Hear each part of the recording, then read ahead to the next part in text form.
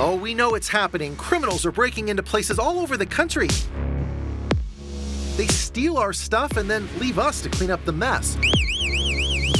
We checked the latest numbers, and there have been 2 million home break-ins in just the last year. It kind of got us wondering, how can we protect ourselves and do it for not a lot of money? Whatever preventative measures you can take that are simple and inexpensive to protect your family, I think they're worth doing. We learned of a way to nearly triple the strength of your front door. It sounded too good to be true, so we thought we'd test it out.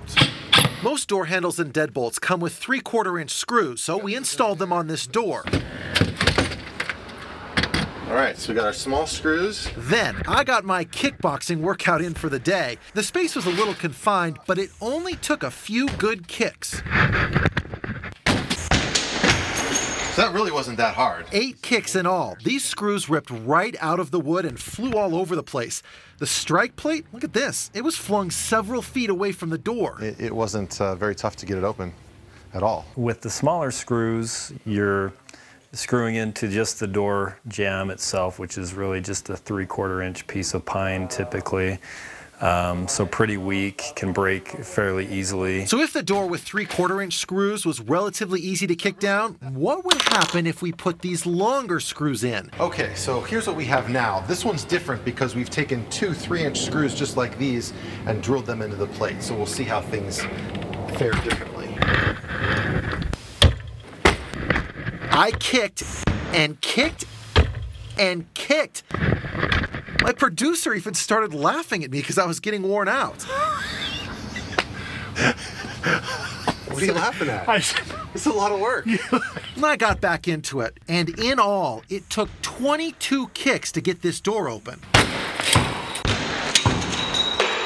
So that was a lot harder. And if you look here, the plate actually stayed. Those screws held that plate in. It's not even the screws that came out. It's the whole deadbolt that ripped out of the door here. When you put the longer screws in, you're actually going into the framing of the house. It can withstand a lot of stress. So I think that's the reason that the longer screws would be really helpful in securing your house. Our test even impressed Chris Kelly.